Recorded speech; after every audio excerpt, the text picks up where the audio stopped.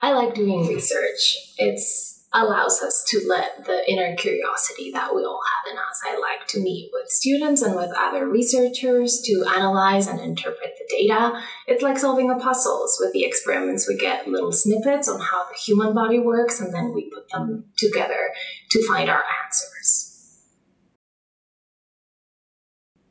I am Henar Cuervo. I'm an assistant professor at the University of Illinois at Chicago, and what my lab does is we work in understanding how blood vessels form and how they function. Particularly, we work in understanding how the two different cell types that the blood vessels have communicate, how they coordinate to make sure that the vessels have the right size, the right shape, and the proper functionality. Why does it matter?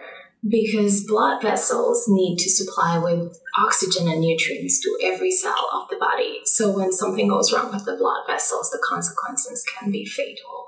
By understanding how the blood vessels form and how they function, we can then design better therapeutics and better diagnosis to treat